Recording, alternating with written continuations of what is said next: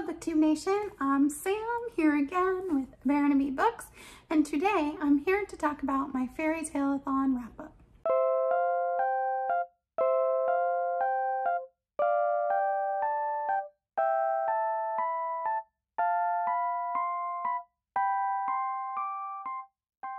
So as you can see, some of my guys, we've started decorating for fall. I think I'm finished. I still have to carve the jack-o'-lantern though, and I always wait closer, of course, to do that. But yeah, I'm really excited. We've got our family-themed costumes ready to go for this year. So yeah, it should be lots of fun. So if you were able to join us for Fairytaleathon, I just want to thank you for being part of that. And also, if anyone who loves fairy tales or fairy tale retellings, let me know your favorite down below. I'd love to hear. So, I did not read as much as I usually do. I had a little bit of a slow start, but yeah, I still want to share what I read with you, and I'm definitely looking forward to the next one. So the first book I read was The Winter Sister by Megan Collins, and I was on the Witch's Path. So this was a retelling with black on the cover, and I have kind of mixed feelings about this one. There were some things I enjoyed and some things I didn't. This was a buddy read with Mom. Hi, Mom! I think she liked it even less than I did. But it's supposed to be, I read in a blog that it was like a modern retelling of the Persephone myth. It's there.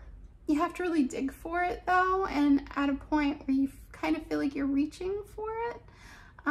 One of the characters' names is Persephone, which is probably the thing that is most obvious. If you know the myth really well and you watch how the family acts and adapts, you may be able to find a little bit more. I did, but it's not a super obvious retelling or reimagination. For me, this was just okay. I prefer more atmospheric writing when I'm like reading myth and fairy tale, and this just wasn't really that for me. But I did kind of like a couple of the characters. So yeah, I haven't read a lot of thrillers, so I can't really like give my opinion on the overall genre, but I've read some better ones this year. Though I think that this might be ideal for people whom read a lot of YA and are thinking about transitioning into thrillers.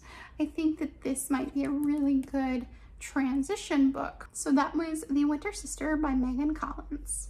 Next, I read The Beast is an Animal by Peternelle van Arsdale. I really enjoyed this, but it was not at all what I thought I was getting. So when Beauty and the Beast, the live one, came out a few years ago, I think this was marketed, and I ended up buying it like with Beauty and the Beast retellings. It's not what this is. It is still fairy tale. It is ominous. It's basically centers around this girl from this very kind of rural village, and they have farmers and craftsmen and things like that. And these awful things start to happen. And there are creatures in the woods and things like that. And it's really just her story, and it's kind of a struggle with good versus evil and an inner struggle. And I found like there were a lot of metaphors in this, and there were a lot of religious references, which I'm kind of picky about. I'm a Christian myself, and I get a little nervous when religion is mentioned in fiction. But I didn't feel like this one was too badly done. I got the point, what they were trying to express with it. You know, just kind of like anything done to extreme is wrong. But yeah, I really enjoyed it. If you are looking for like a fairy tale type fantasy book, and you enjoy things set around forests, if you enjoy fairy tale retellings in general, I might give this a try. Next, I picked up The Wicked Deep, and this is by Shea Ernshaw. Now, I was really loving this. I think this may have been my favorite book of the readathon had I finished it. as you can see, I did not finish it. And now I'm in the midst of another readathon, so it may be a while before I get back to this. But I was really enjoying it, so I do want to finish it. This was really popular on BookTube a while ago, so I'm sure most of you know what it's about. But if you don't, this is about a small town, and there's an island off this town where our main character lives. And there's this curse that's been plaguing this place over and over and over for like centuries. And it's kind of strange because like when the curse season starts, tourists come to the area to try and experience part of the curse elements. And yeah, it's kind of twisted in that way, but I was really enjoying it. I found that the setting and the characters were interesting. I found it to be quite descriptive writing. But yeah, I was enjoying it, and I do plan on finishing this. And then I was trying to get in one more book before the end of the readathon. This is Monstress, a graphic novel, volume 1. This is by Marjorie and illustrated by Takeda. I've read this before, so this was a reread for me.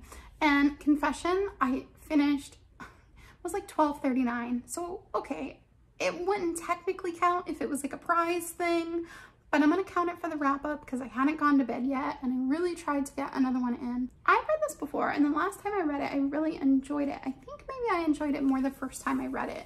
This time that I read it, I noticed how gritty it really is, but the art is really beautiful, and there is something really eerily beautiful about the story too. So this really is about, it's like a dystopian world where there are different races and sects of people, and like some people have, they're not, well, some of the characters in the book are like a blend of animal and human, some are human, some are like old gods, and it's got its own mythology, which I kind of find really interesting. I think that's my favorite part of this, but then it kind of breaks it down and it explains it to you fairly well. It has this beautiful map to follow along with the world. And then there's like these talking cats who are also part of this universe. And they have a lot of knowledge. It seems to me almost like they're kind of like tricksters, like Puck in mythology. But there's a page in here that shows like all the different races. My favorite part of this, again, is that it creates its own mythology, and it is kind of dark. This is definitely adult. I would not let a child of mine read this. For a graphic novel to be able to create its own mythology and to have me buy into it and to have me interested to see what's going to happen to the characters in that limited amount of time, I am invested, and I do have the second volume, so I want to read it hopefully sometime this year. So those are all the things that I read for Fairytaleathon. Again, if you were able to join us, thank you so much. Even if you're only able to read one book during the Fairytaleathon time, we really appreciate it. We love fairy tales, mythology, and folklore, and we just want to set aside a period of time, maybe twice each year, to go ahead and dedicate to that. So I had a lot of fun. I hope that you did too. Thanks for being here with me today. Farewell for now. Bye-bye.